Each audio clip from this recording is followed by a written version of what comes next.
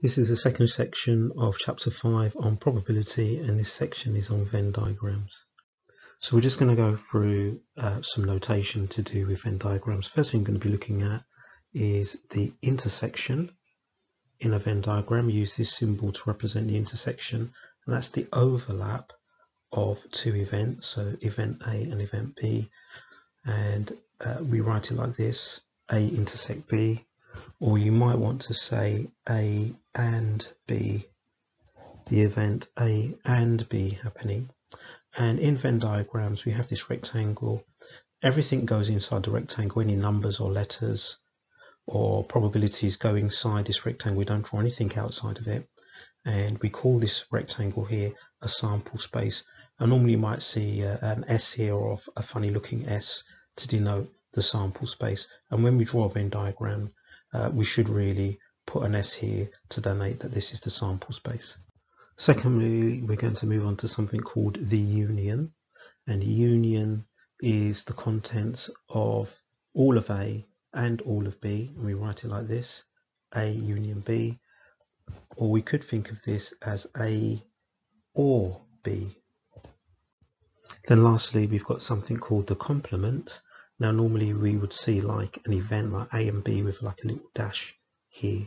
So here you can see that I've shaded everything that's not in A. So we would write it like this: A with a little dash like that. That means not A.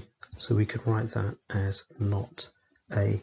And we know from GCSE that the way that you work out not something, or the probability that something's not going to happen, is 1 minus the probability it's going to happen. So you can write the probability of A not happening, A with a little dash, is 1 minus the probability of A happening.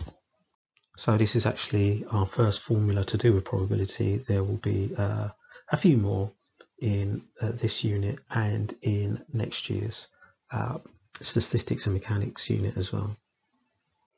And the last thing before we get on to some examples is that when you're filling in a Venn diagram, you're filling in numbers or probabilities, always fill in the overlap first. So here I would fill in this part, put the numbers or probabilities in this part in first, and then work your way out.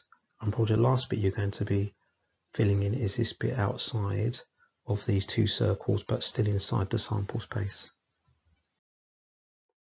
Example 3. In a class of 30 students, there are 7 in the choir, 5 are in the school band, 2 are in the choir and the band. A student is chosen at random from the class, and what we need to do in part A is to draw a Venn diagram to represent this information. So the first thing is I'm going to just define my events. So B is going to be in the school band, makes sense, B for band, and C is going to be in the choir. Right, so here's my Venn diagram ready to put these numbers in, and I put S here because this is my sample space. So remember, we fill in the overlap first. Now the overlap represents those that are in the choir and the band, or the band and the choir, and it's here. 2 are in the choir and the band, so we'll put the number 2 here. Then we'll go back to the other bits of information. There are 7 in the choir. Now this whole circle needs to be 7, but we don't put 7 here because that would mean 9 in the choir. We put the number 5 here because all of this needs to add up to 7. The whole choir needs to add up to 7, so this is 5. This still means that 7 people in the choir, but 2 of those people in the choir are also in the school band. Now we'll go on to this bit of information here. 5 are in the school band.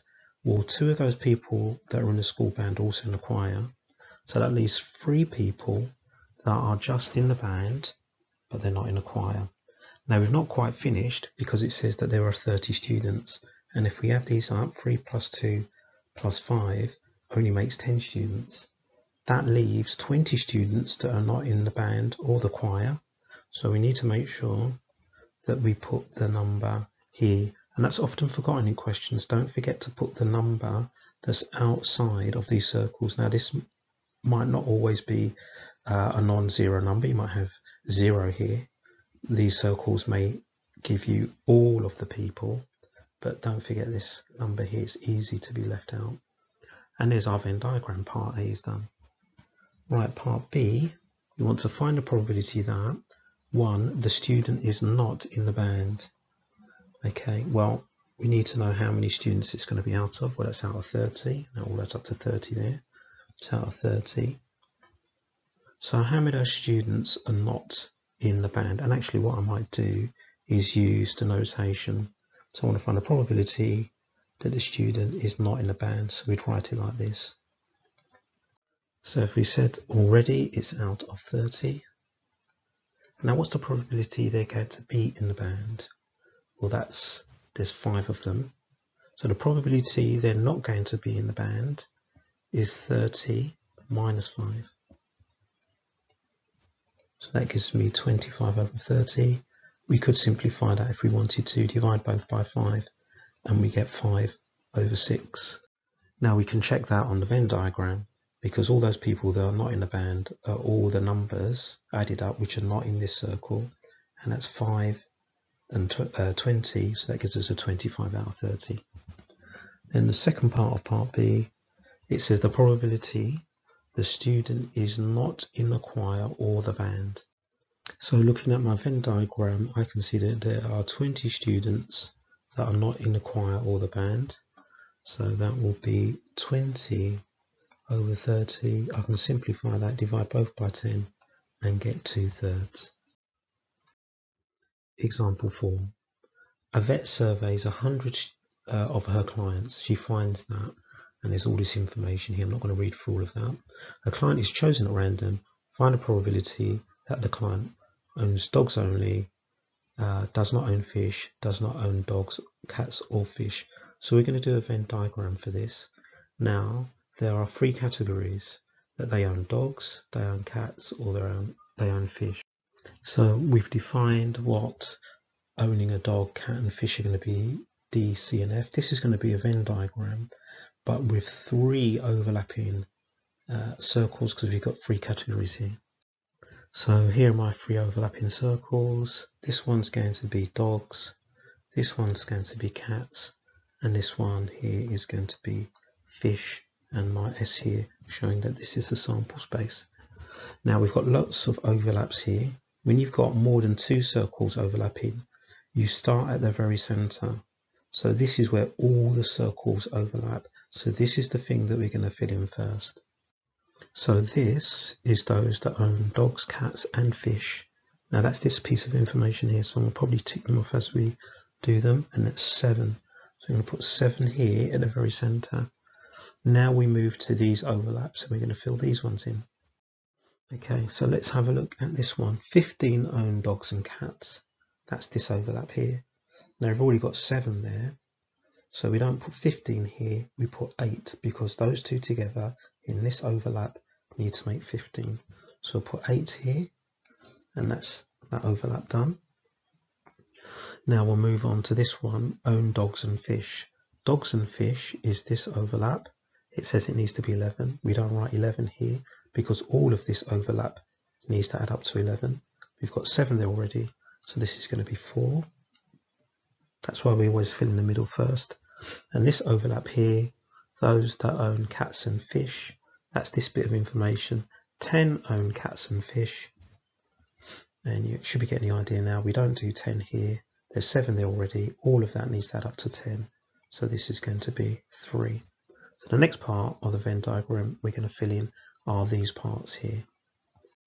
Right, so 25 own dogs.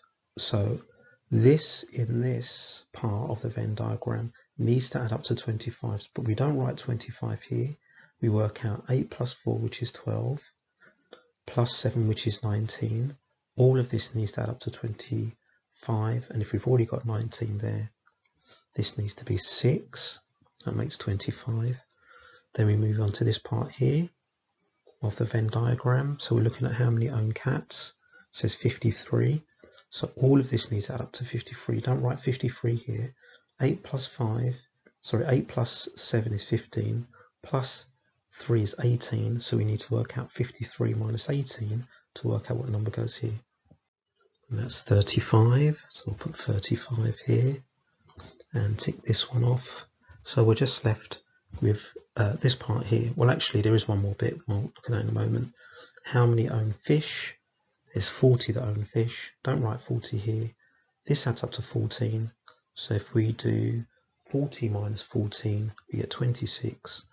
So this is here. Now this sample space needs to add up to 100 clients. Some of those clients may not own any of these types of pets. They may have different types of pets. So there may be a number out here. And the way we're going to work it out, we don't write 100 here. What we do, we add all of these numbers up here, we take them away from 100, and we see what's left for this part here. So if we add all of these together, this makes 89. That means that there are 11 clients missing, so we need to fill in 11 here, like that. So now we can answer the question. So find a probability that the client owns dogs only. Let's tick that off. Dogs only. That's just these 6. They only own dogs. We're not interested in the people that own other pets as well.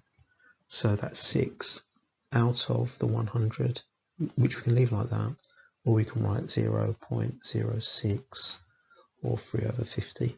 Doesn't really matter. Part B. Does not own fish. So that's going to be everybody outside of this circle. So that's going to be 6 plus 8 plus 35 plus 11 over 100. So let's write that down. So 6 plus 8 plus 35 plus 11 over 100. Or we could do 4 plus 7 plus 3 plus 26 and take that away from 100. Or where we could say this bit of information here, 40 own fish, then 60 don't have fish. And that all checks out because all of this adds up to 60 anyway. So 60 over 100. If we divide all of those by 20, or we can write 0.6, or divide both by 20 and we get 3/5. And then the last part, part C, does not own dogs, cats or fish. So those that don't own dogs, cats or fish are these 11 here. So that's going to be 11 out of 100, or we can write 0.11. So you should now be able to do exercise 5B on pages 74 to 75 of the textbook.